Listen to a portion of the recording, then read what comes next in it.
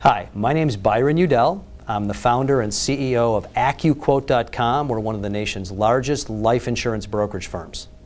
Today the topic is face amount and how to determine how much face amount to buy. Face amount is the death benefit or the amount the carrier pays you when you die, and it is the single most important thing to get right when you buy life insurance. There are all kinds of rules of thumb, all of which I hate, but I'm going to give them to you anyway because people have an appetite for rules of thumb. If you're in your 20s or 30s and you have children, 20 times income is a minimum number I would look at. If you're in your 40s, I would look at 15. If you're in your 50s, maybe 10.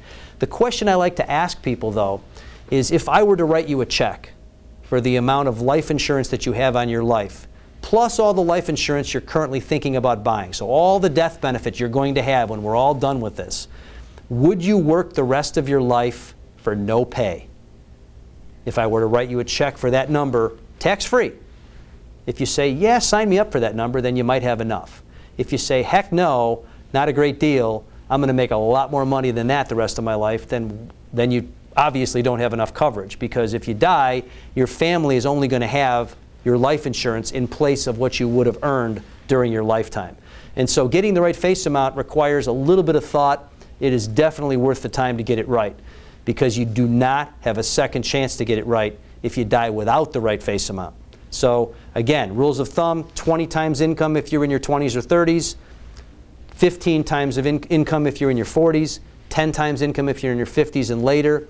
But again, I would rather take a look at what you think your income is going to be, do the gut check, ask yourself the question, would I work the rest of my life for no pay if I could get a check for the amount of death benefit that I'm carrying on my life? If the answer is yes, you probably have enough. If not, you probably don't.